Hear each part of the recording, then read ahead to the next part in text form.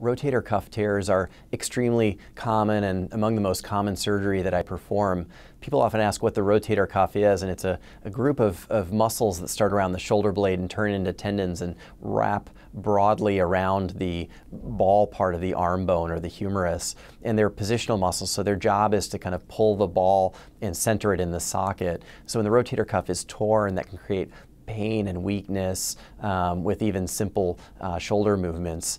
So typically for full thickness tears or tears that haven't responded to physical therapy or traumatic tears, we repair the rotator cuff arthroscopically. So we work through little poke holes, put anchors like little rivets into the bone where the rotator cuff attaches and then stitch it down.